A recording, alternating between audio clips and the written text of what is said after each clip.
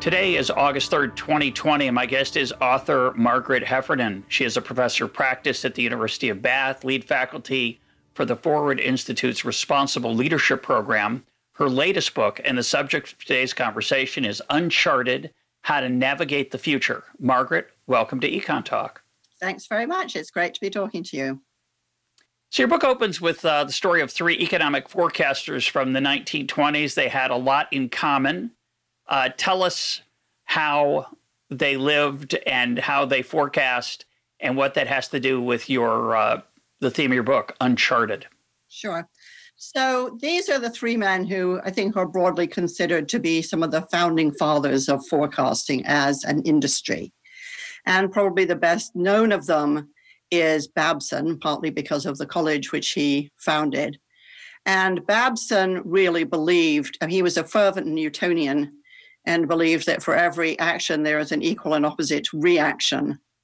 And he was really one of the first people in a whole line of economists who aspired to make economics really as pure a science as physics. So he really placed great faith in this Newtonian concept, if you like, what we would now call boom and bust. And he believed he had a way of kind of navigating the economy through those two extremes. Irving Fisher, by contrast, was an academic. He was a man of immense young promise, and he was really very famous for his predictions and for providing advice to investors. And he was probably what today we would call a pundit, which is he had opinions about everything, not just financial markets, but things like how to improve your own productivity and be healthier, primarily through, strangely enough, eating grape nuts. And he thought the more you chewed, the more outstanding your athletic prowess would be. Something I remember this morning, having my grape nuts. And the last of these was Warren Persons. And Persons founded the Harvard Forecasting Service.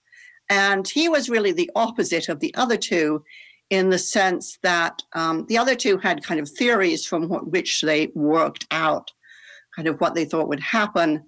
And really Persons thought that you just had to be a master statistician, which he was, and collect a vast amount of data, which he did. And he was really embedded in Harvard, and later, thanks to his partnership with Keynes, with Cambridge University. And the sort of strange fact that unifies all of these men, although obviously what unifies them is they're the founding fathers of forecasting, is that they also had an early brush with tuberculosis. And so what's very striking about them on a human level is they had a visceral understanding of uncertainty. Tuberculosis infected almost everybody at the turn of the century, particularly people who lived in cities. And the strange thing about it as a disease was and is that you could have a brush with it and never experience it again. It would simply lie latent and have no impact on your future well-being. Or you could at any moment in your life have a second episode, and any one of those might kill you. So these were men who had a really deep and vested interest in trying to understand the future. They all had pretty quirky kind of responses in terms of how to maintain their healthy, how to maintain a really healthy lifestyle. So, whereas Fisher believed in grape nuts, Babson believed in really cold weather, which since he lived in Massachusetts was pretty easy to rustle up. And there are these sort of hilarious pictures of him working through the winter in front of an open window, wearing this kind of long, furry monk's habit of a gown. But I think the main thing is, they weren't thinking of forecasting purely as an economic or scientific endeavor. They really, really had a deep need to be able to, if not see the future, make the future. And it's really at this point that you find that, they're thinking of forecasting not just as gleaning what's out there, but if you think of the word and you think of a potter casting a pot, really trying to shape the future too by the kinds of advice that they gave people. So they're all intellectual giants in one way or another. They're all extremely eccentric. And they're all very convinced that at this moment, there is an opportunity to turn forecasting into a profession, because you have the telegraph, which means you can collect data all over the country, get people to send it to you. You have the capacity to analyze it, because this is the beginning of really serious statistical analysis. And you have publications, which thanks to the railways, you can distribute all over the country. So there's now a burgeoning new market for forecasting too. And so all three of them, I think, are motivated by goodwill, in the sense that they think forecasting will help people make better decisions. They're very entrepreneurial. They have a passionate desire to share information, believing that if it's available to everybody, this is especially true of Babson, then they won't be ripped off by people who have more information. They're very, very confident of their pet theories, and they really all fail. And part of the reason they fail is they make a lot of their predictions in the 1920s. And of course, the Great Depression comes along, makes everybody look, Well, it makes everyone except Babson look stupid, because but Babson gets it right for no other reason than that he's been forecasting a crash for 3 years running. So at first, he's hugely celebrated and made famous by the fact that he got it right. And he uses that opportunity to buy up a lot of his failed competitors. But then he gets it wrong, because a couple of years later, he says, well, we've had enough of this bust, so obviously a boom is due any time now. And it really wasn't. It was years and years away. But Babson, it has to be said, is the one of these three who does end up and die a wealthy man. So I want to talk a little bit about your armchair theorizing on the psychology of these people, because I think it applies to all of us as individuals. Your book's about the fact that the future is unknowable. It's uncharted. But we don't like that. And it makes us uncomfortable, whether we have tuberculosis or not. And I couldn't help thinking, as I was reading your book, we're recording this in the middle of the pandemic. And one of the tough parts about this pandemic, I think, for those of us who are lucky enough to keep our jobs and still be healthy, but there's still this question of, when's it going to end? And we really want to know. And I find myself foolishly looking at the data, looking for trends and patterns of comfort. And I think the human desire, first of all, for certainty, which we've talked about on the program before in the episode with Robert Burton, and this human desire for control is so powerful that it creates this huge demand for this kind of punditry. Well, I think you're exactly right. And it's not surprising that in the same period that, Persons and Babson and Fisher are making their names as pundits, is also really the first moment in history where astrology becomes big business. And I sort of toyed with the idea of writing about that, and then just thought, I really can't be bothered taking this stuff down. It's so silly. It's a waste of my time. But I think, that, of course, this is a period of great volatility, not only market volatility. It's a time of great inequality, the Gilded Age. So there are some sort of similarities in mood. But I think you're absolutely right. And, I love Robert Burton's work. I think he's really one of the smartest people on this topic out there, from the position of someone who is a qualified and genuine neurologist, Yeah. But clearly, we do have a passion for certainty. And I think the difficulty of this is that it leaves us wildly susceptible to pundits and prophets and snake oil salesmen who sound so confident that we think, well, they must know something that we don't know. And in fact, one of the reasons I wrote this book was because people kept coming up to me and saying, well, in the context of the Brexit referendum in the UK, what's going to happen? In the context of the last presidential election, what's going to happen? And I kept thinking, well, why are you asking me? Why do you think I know? This is ridiculous, right? Nobody knows. And it just struck me that we have this kind of idea that what these questions embodied was the idea that the future lies behind a locked door and a few special people have the key. And every now and then they're allowed a sneak peek. And those are the people who know. And if you could just find out who they were and catch 5 minutes with them, then you'd have this special edge. And I thought, this is really magical thinking. And I accept, and of course, I'm not immune to this. I accept that not knowing is really upsetting. And like you, I'd really like to know when the pandemic's going to end and kind of what the curve is going to end up looking like. But I also think that not knowing and knowing that I don't know, knowing that I can't know, knowing that there aren't any of these special people out there is incredibly liberating, because it makes me ask better questions. So what would I do if it were over, next week or next month or September or Christmas, as our prime minister said, with a horrible lack of sense of history? Or what if it goes on for several years? And so I can run those scenarios in my head and think, okay, in each of those, what would I do? And which of those could I do anyway, regardless of, what the timeline is? And that gives me a sense that it's not that I know the future, but I have some choices in front of me. And therefore, what my future is going to be, over that I can have some control and I have some agency, in a way that if I kind of place my fate in the hands of pundits and forecasters, I really don't. And the other part of their, I think, appeal, and I know this as the host of Econtalk because I've interviewed many of these folks, and I've decided not to interview a bunch of others, is because people tell me, oh, so-and-so has this really fantastic model of X, and you should talk to them. And the first time you think about that, you think, wouldn't it be great to have a model of X? Wouldn't it be great to know, say, when the next recession is, or how long the recovery is going to last, or what interest rates are going to be? And it's so seductive. And I think it's that, I spent some time thinking about this because, as I mentioned to listeners before, I'm writing a book on a related topic. And your book is another book whose title I can't use now, but it's a great title.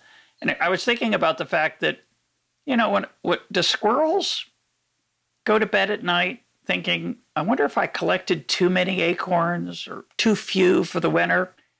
Other than the fact that they're twitching uncontrollably on my bird feeder, which I hate as they eat my bird seed, I think they lead a pretty serene life at night because they can't imagine the future. And in a way, it's all we can do. We think relentlessly about what's next and what's at risk and what's at stake and how will I cope with it and will it be good? And talk about the role memory plays in this. It's very interesting neuroscience that you referred to. So, very often the response to the anxiety that uncertainty provokes is this kind of alternative, which is just live in the moment.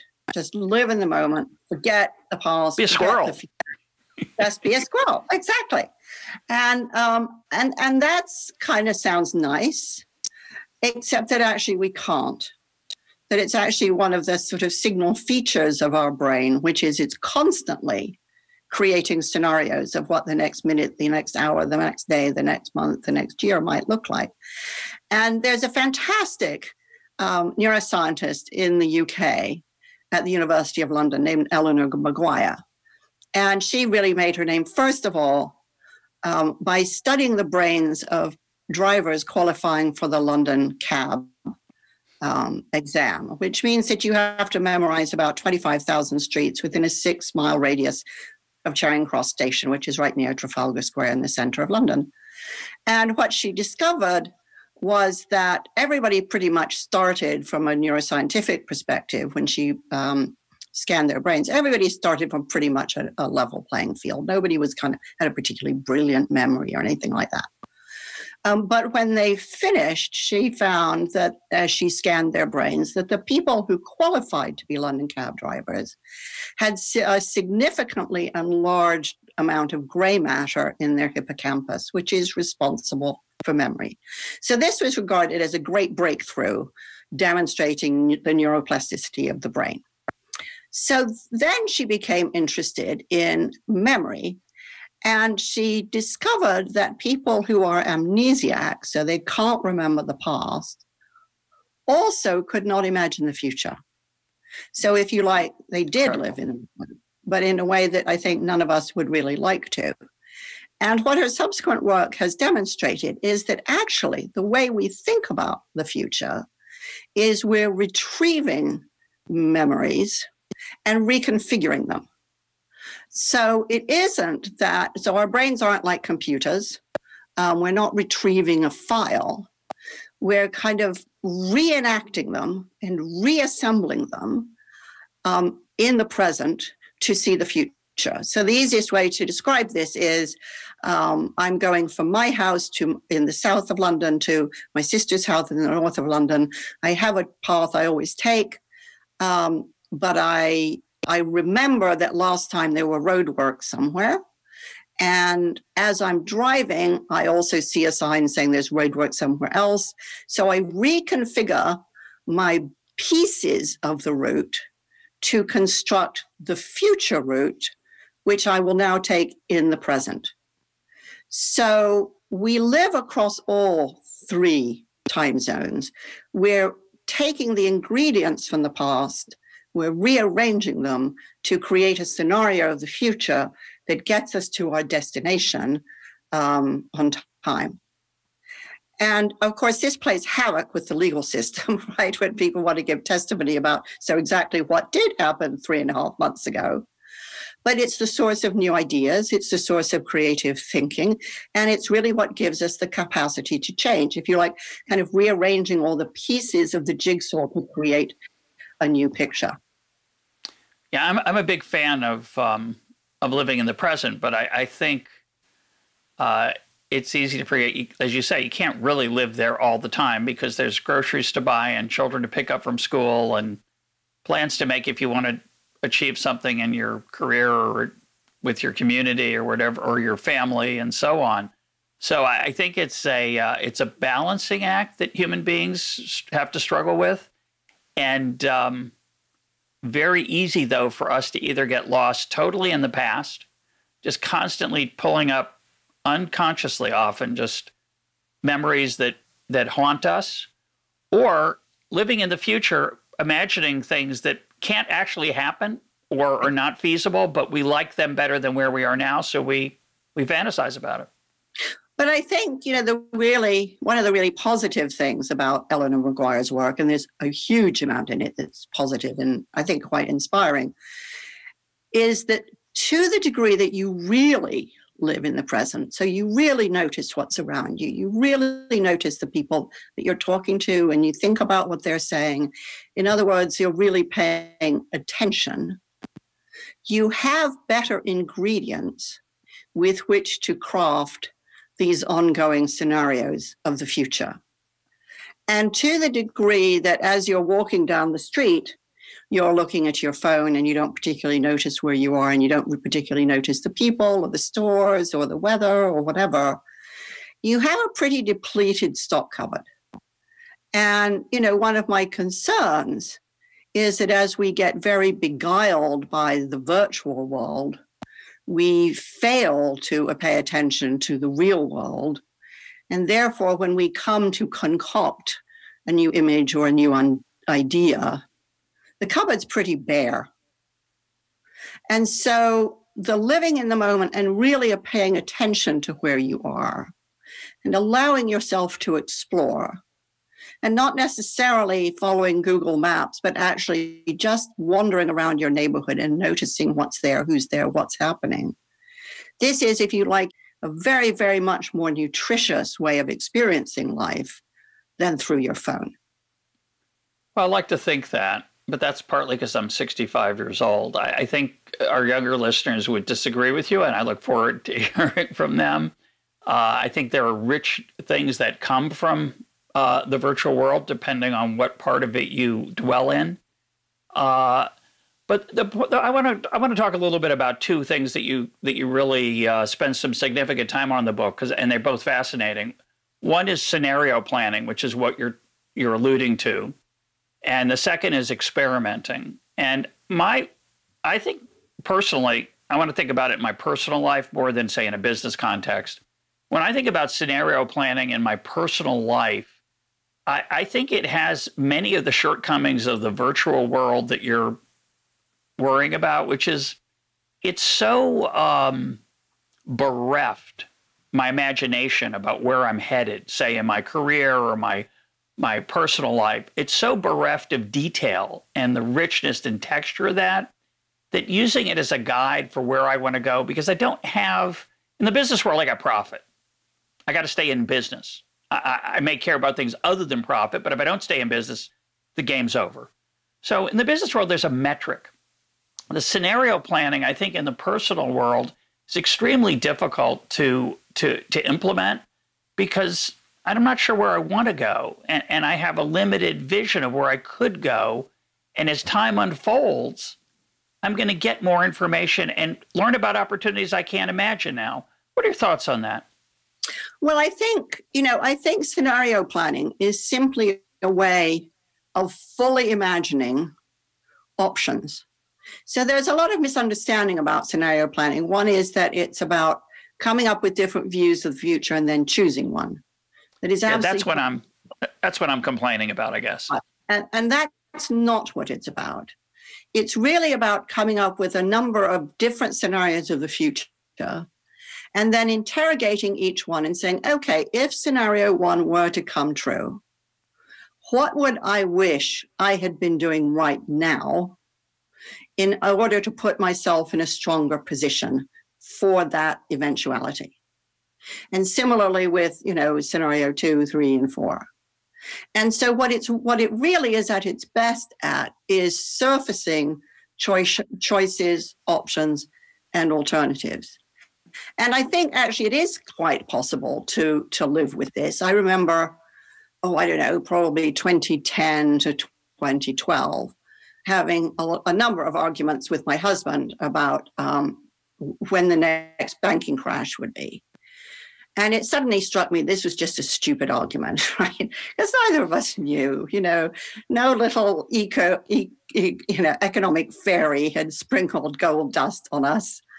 And I said, okay, let's ask a different question. Let's ask the question, if there is another banking crash, or when there is another banking crash, what will we wish we had been doing right now? And we thought through that in some pretty gritty detail about where we would want our investments to be, where we would want to be, what resources we would want to have. And so we slightly changed some of the things we were doing. We accelerated some things. We put other things on hold. And what it did is it left us feeling, okay, we don't know what the future is, but we think we've placed ourselves in a reasonably robust context. And actually, that's pretty much all we can do. So we can stop having this stupid argument for a start and get on and enjoy our lives, feeling that to the degree that it's possible, we've done the responsible things. I think that's a great thought. And I think especially looking at the downside of those potential calamities, preparing for those seems like a good idea. I'm sure I know a lot of Americans have increased their inventory of tuna in the can, tuna fish, because if the pandemic gets worse again and there's shortages in the store, it's dangerous to go to the grocery. At least I'll have a couple dozen cans of tuna fish. And that's a silly example, but it's indicative of what we're talking about, which is part of it is when you get a knock on the head, you start worrying about when it might happen again. But part of it is just realizing, as you said, when it happens, it's not what's important. It's the fact that it probably is going to happen. And maybe I showed a little more cash in the case of investing, et cetera. We don't give investment advice on this program. Of course, consult with your financial advisor. But let's talk about experiments, because I think experiments are greatly underrated. Two things happened while I was reading your book. One is I interviewed Matt Ridley about his book, How Innovation Works. And you realize that so many of the great discoveries of our lives that we live by are not because some genius saw some magical solution. They just kept trying until something worked. They kept throwing stuff at the wall.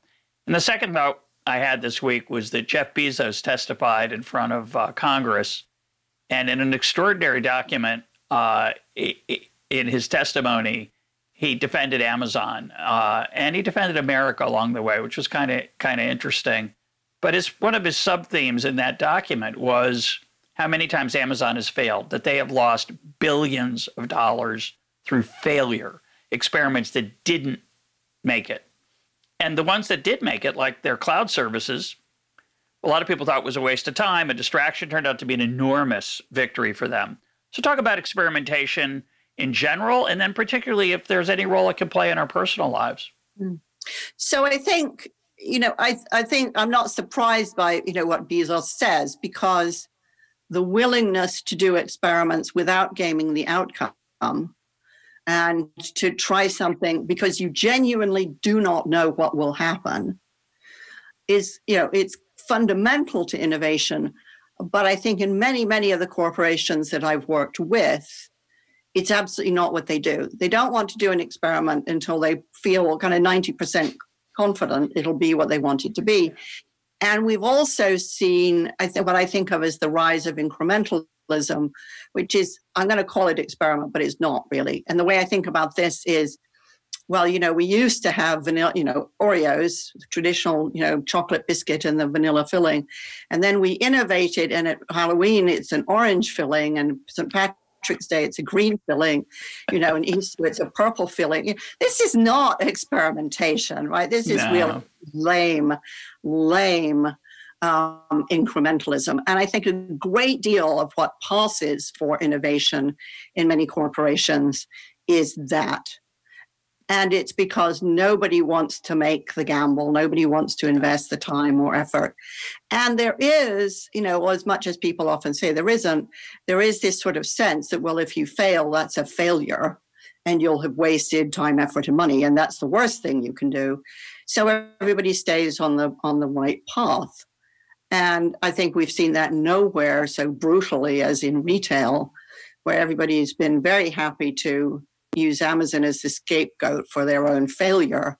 But actually, you've seen an absolute dearth of experimentation in bricks and mortar retail. I mean, I'm just astounded at how everybody's sat there petrified doing pretty much nothing except what they're used to, which is, yay, let's compete on cost. That'll be fantastic, And it's absurd. It's absurd.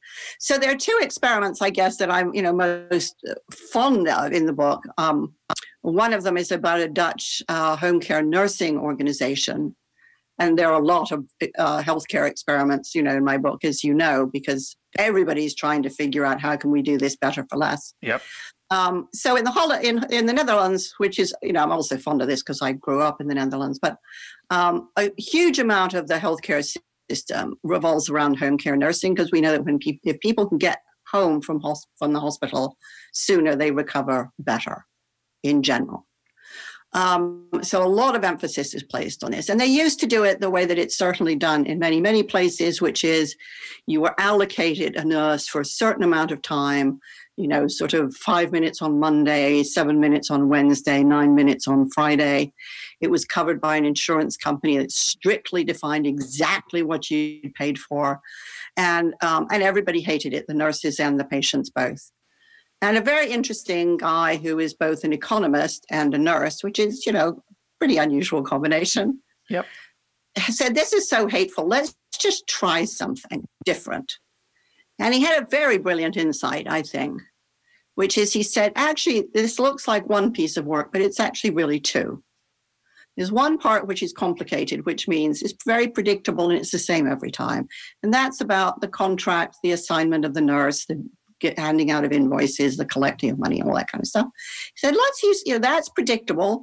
Let's use technology to streamline that. Let's make it super, super, super efficient, because technology is best at things that are repeatable.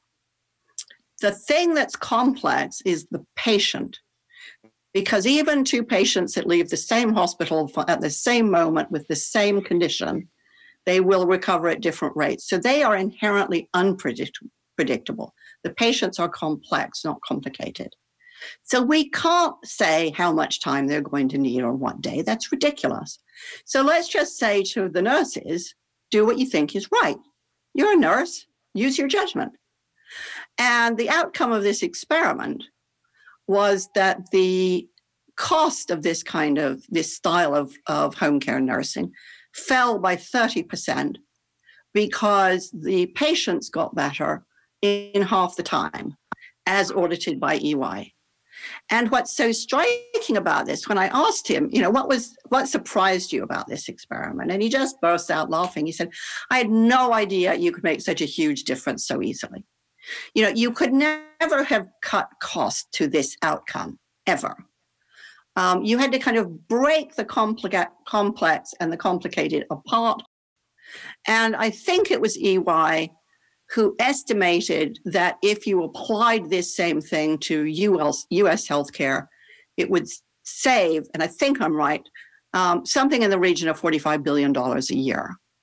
I mean, it's just a massive, massive return for a very simple experiment. But it's not an incremental experiment, right? It's just, I don't know what would happen. The only way to find out is let's do it. I hate to say this, but to some extent, 45 billion is a little bit like a deck chair on the Titanic, but it is real money. 45 billion, it is real money. It's also happier patients, and actually that's kind of what healthcare is about. And happier nurses too, I'm sure, who felt more agency, joy from their job instead of following a set of requirements. And Exactly. So let's think about. Go ahead. No, the other experiment is one that was carried out at the Bank of England by the chief data officer, who was in a position I think many executives are in, which is the volume of work is going to increase exponentially. Oh, by the way, the resources won't. Shrinking, yeah. And instead of doing what lots of executives do, go for a weekend in a swanky hotel somewhere and try to figure it out. He just said to the whole team, this is where we are. I want any idea I can get for how to improve our productivity. And they came from all over the place. People who said, well, if we understood the strategy better, we'd be more productive. So we want to sit in on the leadership team weekly meeting. So he said, fine. Made no difference at all. Everybody discovered they're really boring. Forget it. Another suggestion, the appraisal system stinks. It's, nobody believes it. Let's change it completely. That made a huge difference in terms of people feeling they were seen and that they mattered and they had a career. Some very young engineers, kind of almost at the bottom of the hierarchy, come up with a different way of tagging the data. It's a 10x improvement. And 10x, so lots of these ideas came and kept coming and kept coming. So that solved his problem. So that's a great experiment. But what he said to me, I think, was really interesting, which were two things. One, he realized in doing this experiment, where all his colleagues were saying, oh, this is pretty edgy, you're going to get in trouble, actually it made him a hero. He had much more freedom in his institution than he had realized. And the other thing he said is, I always thought strategy was, the province of the higher ups. And actually said, I realized that great strategic ideas are no respecter of hierarchy. They were all over the place. And there was just a huge amount of talent that I hadn't been using. That's a really great finding from an experiment that cost really nothing. Well, it's an example of leveraging the knowledge that the people throughout an organization have, that the people at the top can't have, literally can't have, giving them the voice to express those ideas using the knowledge they have, and then giving them the sense of agency that their suggestions could be tried is such a obviously good idea, but hard often for people in a hierarchy to stomach. So it's a great example. But I want to turn to our personal. So that's in a business context or policy context, and I think trial and error is greatly undervalued there, underrated, and a part of it is fear of failure, as you said, fear of being blamed. Especially as the organization gets bigger, they get more cautious, and I think Bezos is to be saluted to the extent that he can still maintain that, what he calls a day one mentality, that they have to experiment and stay ahead of their rivals, which I think is just fascinating. But I'm interested in the personal context. It's very hard, I think, for individuals to, quote, try stuff, even though it's just trying it. It's not committing to it. Obviously, a primitive example of this is dating. Dating is a way we try to get an idea of what marriage is like.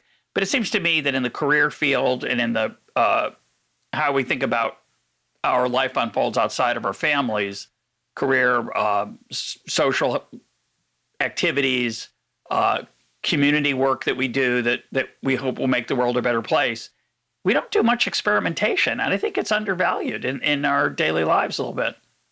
I think it's hugely undervalued. And I'm really struck by the number of people that I know or have interviewed who've had tremendous careers. And when you dig into how did they do that, the answer is absolutely not, this is how I planned it. It's the exact opposite. It's like, well, I tried this and I didn't like it, so I tried that. So, I interviewed, just sort of some random examples, a youngish woman who all her life she'd wanted to be a doctor. And so she went to med school and she became a doctor and she discovered she really hates patients. So, but, it all was not lost. She went on to do medical research and now she really loves that. So that's okay. Another young woman who went into PR decided that was really flaky and went and trained as a lawyer and now has a very successful career as a family lawyer, handling divorces, which, strangely enough, if anything, are a boom industry post-pandemic.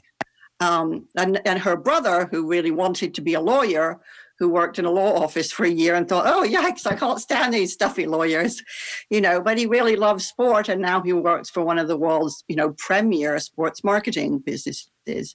And there's a fantastic woman in my book, who had a whole series of illnesses when she was young, with the result that she never got any real educational qualifications, never went to university, ended up doing digital marketing for De Beers, then ended up doing digital marketing or digital communications for anti-terrorism measures, working for the UK government, and now lives in Pennsylvania doing digital marketing for all sorts of online businesses.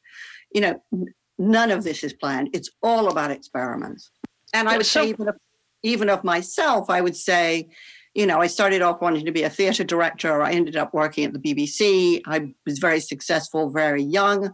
And so by the time I was 35, I thought, wow, there has to be more to life than this, and moved to the United States, where I spent 9 years running tech companies, and then moved back to the UK, where, I've been writing and advising CEOs around the world.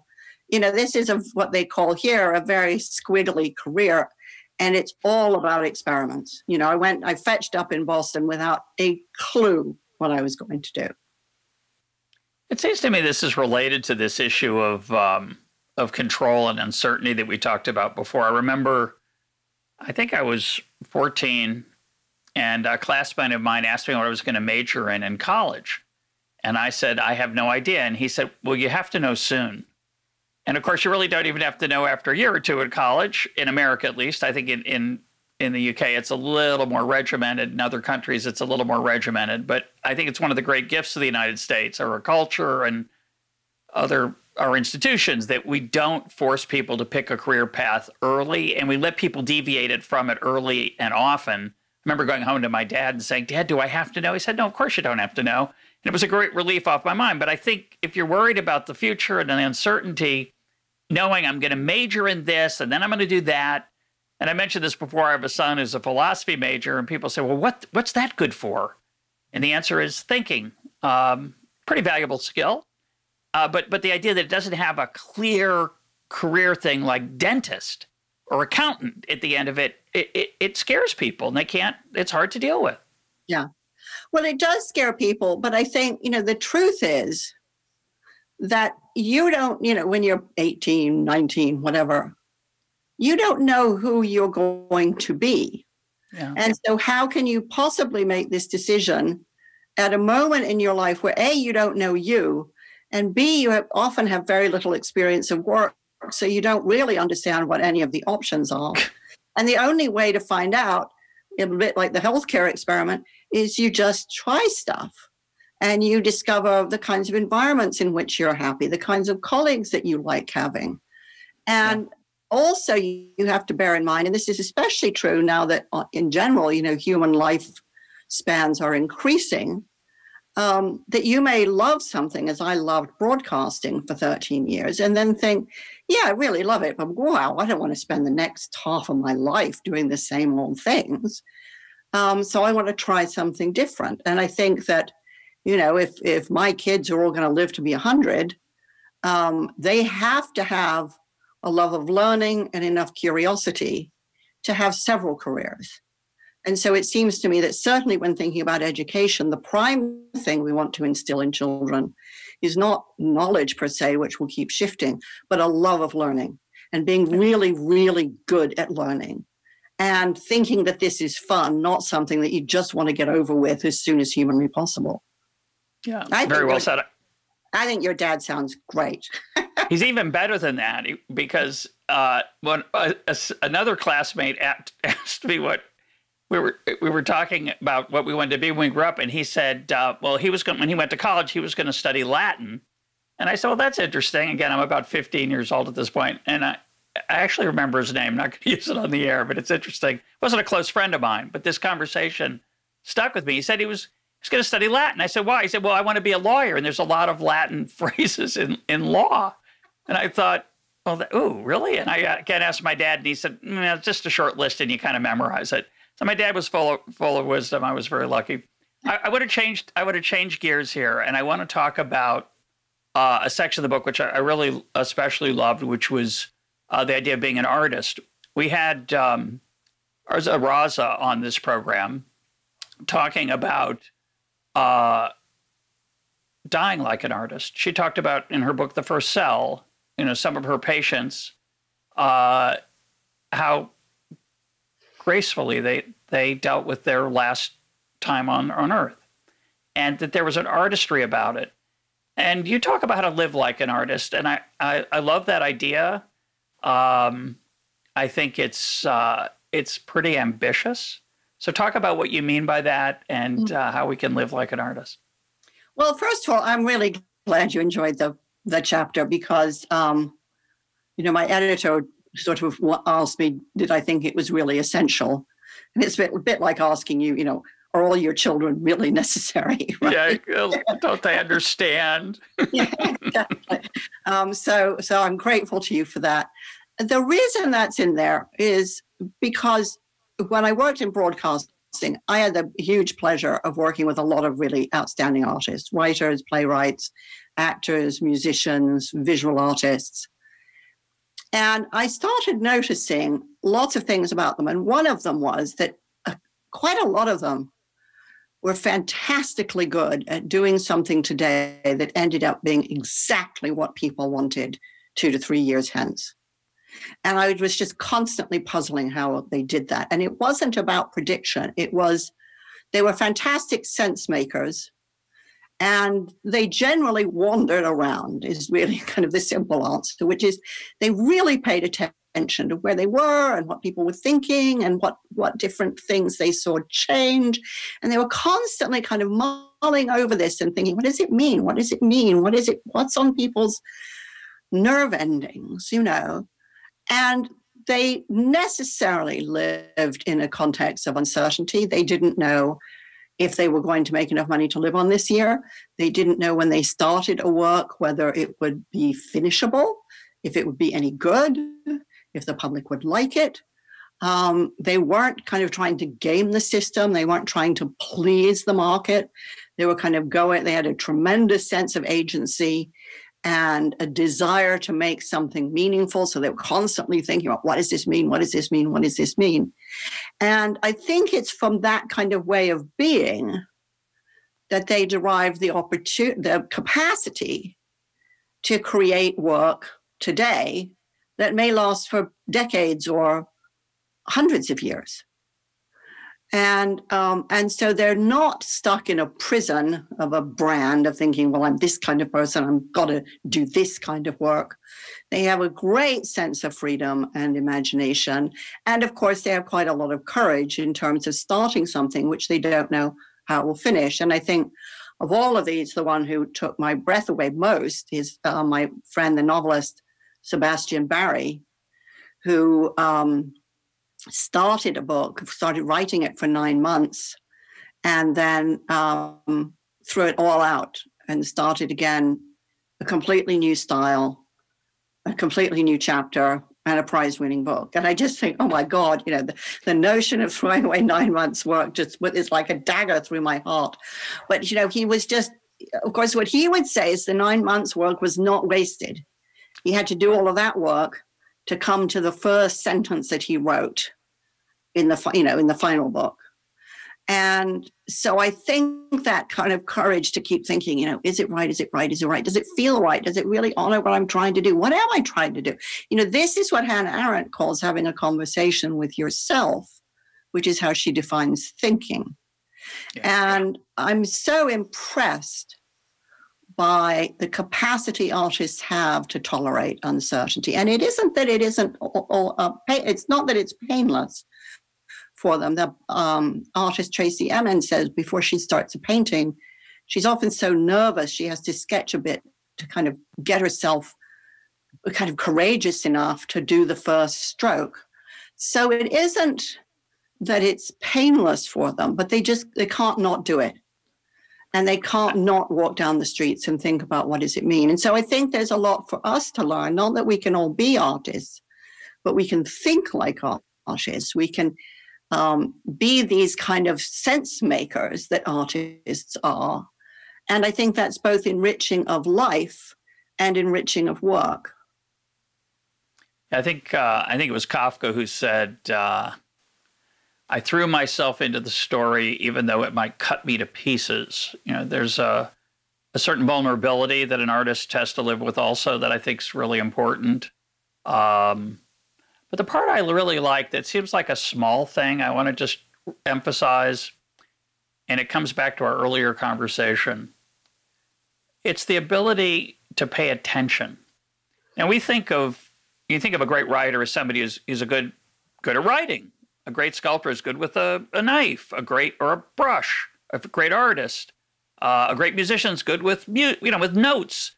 But so much of great art comes from what I would call just paying attention, looking at how people behave, looking for a moment of poetry in daily life that you might capture in a story or a novel.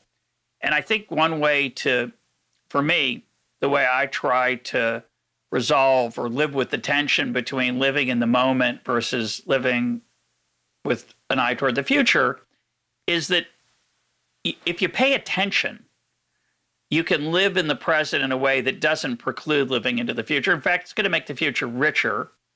You and I are having a conversation. I'm trying to listen to what you have to say. And by doing that, I hope I'm making something together with you that listeners will enjoy and learn from and find interesting. But we're also having a moment together that's just itself, just this two people connecting. We're about, 5,000 miles, 4,000 miles apart. It's really an extraordinary thing. And I'm just going to enjoy that for a minute. And I'm going to pay attention to your uniqueness, right? And it's not just, she had a lot of interesting things to say, which is true.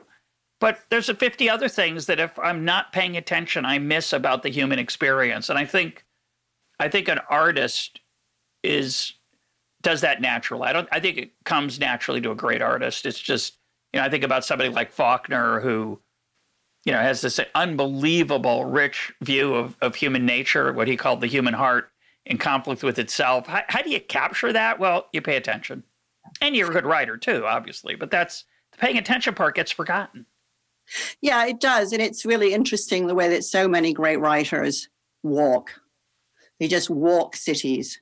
They walk the countryside and they're just looking and there's no goal. It's not like I have to go out and research this. They're just paying attention. And it's so interesting that you mentioned Faulkner because there's a line. There are two lines actually from Light in August that are germane to this. One is, and I think it's chapter 6, but I may be wrong about that. Being knows before knowing remembers, which is, if you like. Say that again. Being knows before knowing remembers. So it's Explain. Like we absorb these sensations and they're sort of unconscious before we then notice them. And then there are memories. So it's a sort of perfect encapsulation of Eleanor Maguire's work about how our mind works, that we sweep these things up and then we kind of pay attention to them and then they become memories. And the other thing which shows him doing just that is, I remember there's a character in Light in August and he describes her as wearing her hair as a bun, which was like a wart on the top of her head. And it's just such a fantastic description, and you think he's seen this somewhere. And you don't know where he's seen it, but he's seen it somewhere, because you just think, how else could you come up with you just can see this woman now. The same way that he could see that woman that he must have seen somewhere. And I think this act of wondering and noticing, Saul Bellows says, be a great noticer. And I think this is the thing I found in all the artists that I had the pleasure of working with, all the artists I've had the joy of writing about. Ibsen, just a phenomenal noticer, and the world champion gossip. That sort of nothing is beneath his notice, but he's, one of his, I think his daughter-in-law said, you always had to tell him a story twice. Because the first time he's interested in the story, and the second time he's interested in the detail. And it's, as Nora Ephron would say, it's all copy. It's all what? Copy? Yeah. Yeah, meaning material. Copy. Yeah. Yeah. But the thing is, it's not collected with a purpose. It's just, it goes back to what we were talking about earlier. It just kind of goes into the store cupboard of your mind for when you might need it. Rather like the tuba, right? Yeah, I'm thinking about Ryan Holiday, who likes to take a lot of note cards and notes of quotes that he likes. So, I've interviewed him a number of times on the program. Or Nassim Nicholas Taleb, who likes to talk about being a flaneur, one who just strolls aimlessly. And, we've kind of lost the art of that, obviously, because when we stroll aimlessly now, we're looking at our phone. And there is... Right. And we usually have a destination in mind. True.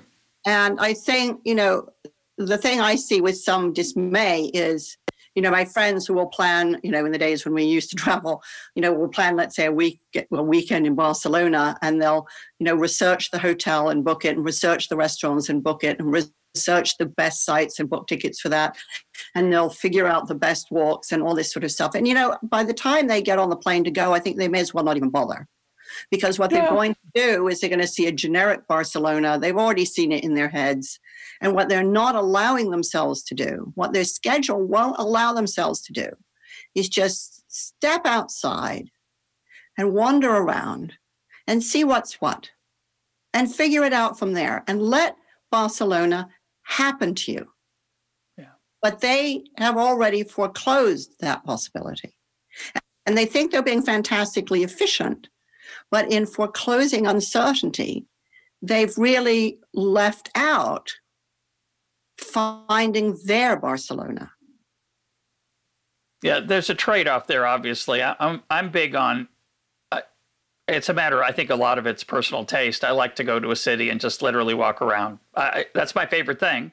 I do end up going to a museum or two, but if you're not careful, if you don't make the reservation in advance, you can't get into that museum. Of course, that's not the biggest loss. Often you're going to see something else that you like. But I'm going to now, I think, as a metaphor for life, finding your own Barcelona, I think, is a really great idea. And I've mentioned this on the program before. I think a lot of young people today do feel this urgency to plan out and map out their future. And I think some of that comes from the nature of the world today and the uncertainty that people have to deal with, student loans and other things.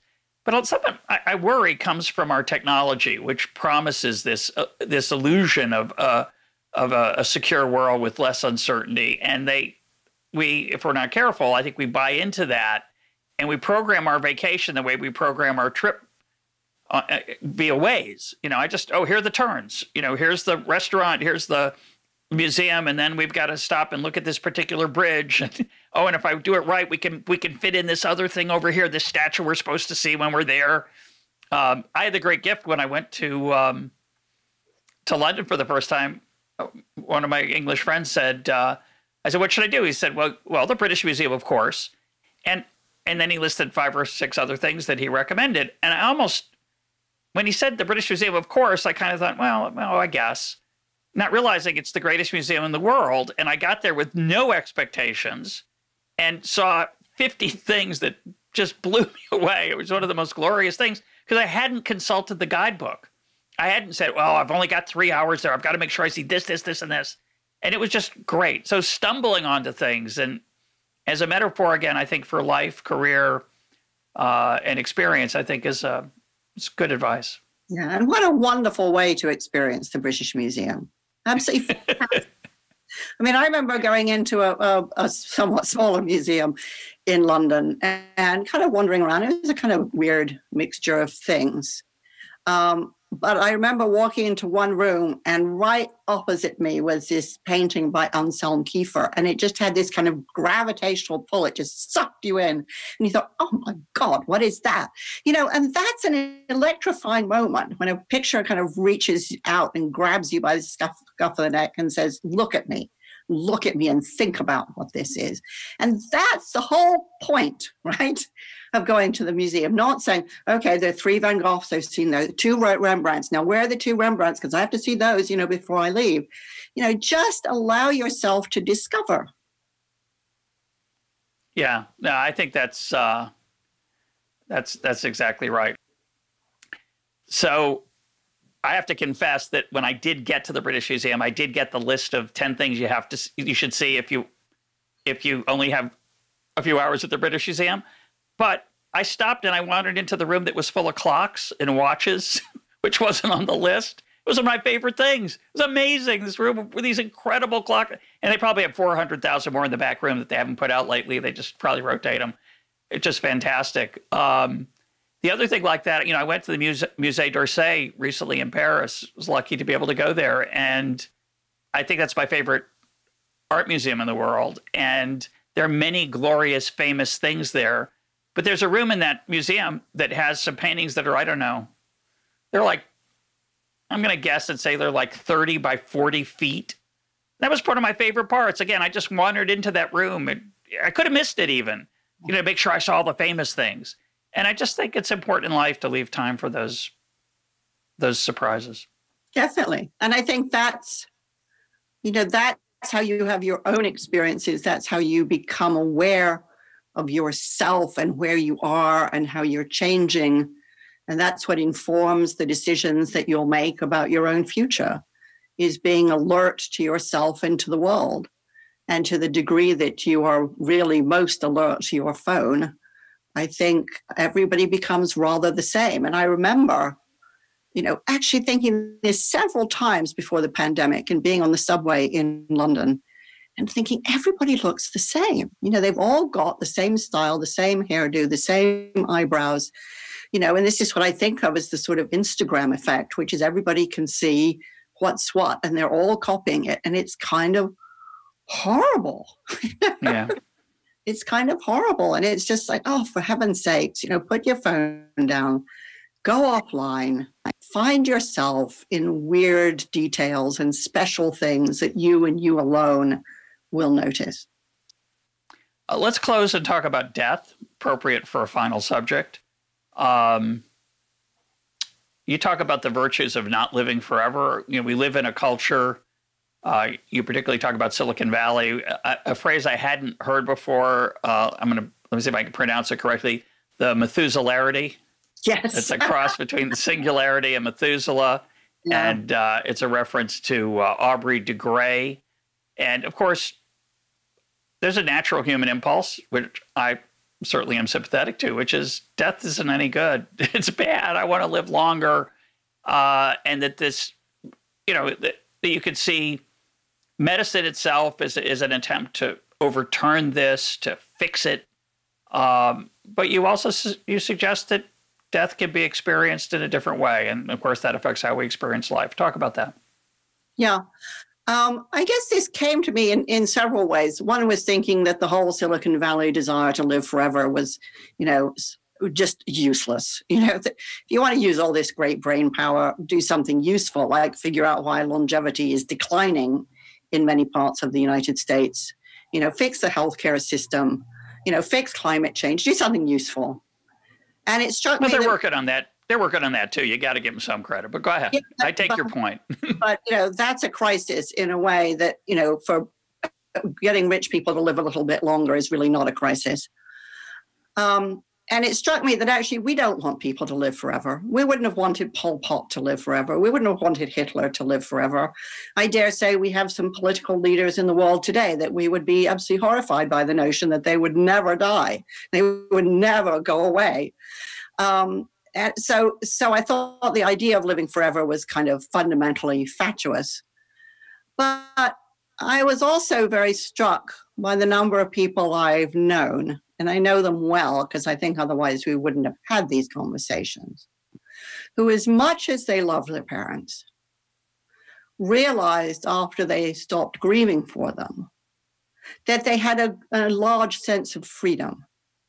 And it wasn't that they were bitter or at all angry about the way in which they had consciously or unconsciously aimed to please their parents, but that when their parents were no longer there, then it was just them deciding who they were, where they wanted to spend Christmas, what they wanted to do with their lives. That, the subtle ways in which we all absorb our parents' judgment, it was gone. And it was wonderful. And I thought, of course, like any parent, I love my children to bits. And the thing that upsets me about the idea of my death is that I know it will upset them. And I really love not to upset them. But I also feel that after they've stopped grieving for me, they will have me in them in terms of learning and experiences and memories and things we've shared together and things they know about me and things they know about my parents whom they never knew.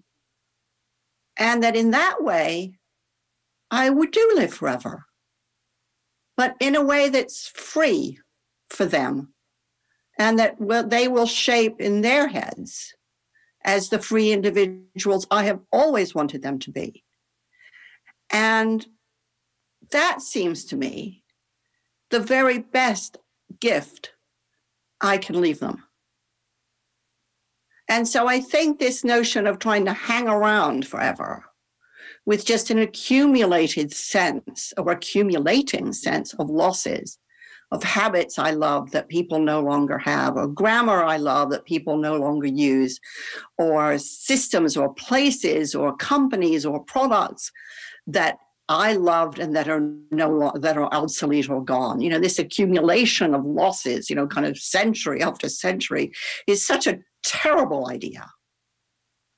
Whereas the notion of using the time we have carefully with real value and seeing it as precious and seeing the last gift to one's friends and family as leaving those memories with them to make of what they want.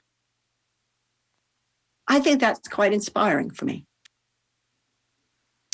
Couldn't agree more. My guest today has been Margaret Heffernan. Her book is Uncharted. Margaret, thanks for being part of Econtalk. Well, thank you for a really wonderful and, dare I say it, really memorable conversation. Thanks, Margaret. Thank you.